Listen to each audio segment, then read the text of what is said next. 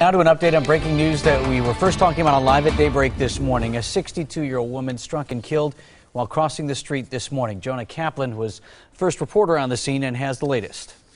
The crash actually happened right here, the corner of 35th and Highland. To many people we spoke with in the area, tragic to see, but sadly unsurprising. If you don't pay attention for yourself, that's what happens.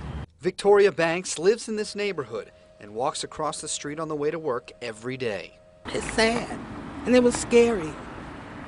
And I heard the chopper, and I'm like, oh God. Then I saw it on the news. I'm like, Lord have mercy. Trying to cross the street, probably going to work or school or whatever. It's sad.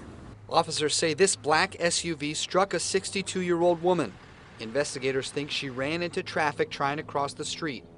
The crash occurred at 5:20 a.m. before sunrise. You just look at the four corners, they're all bus shelters. I mean, this is a major transfer point for a lot of buses.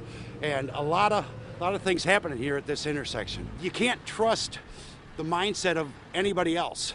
You have to just go with what you see and not believe that they're going to stop. And it's worth pointing out again, not only do you have bus stops here, you have pedestrian crosswalks, traffic lights, and pedestrian crossing signals.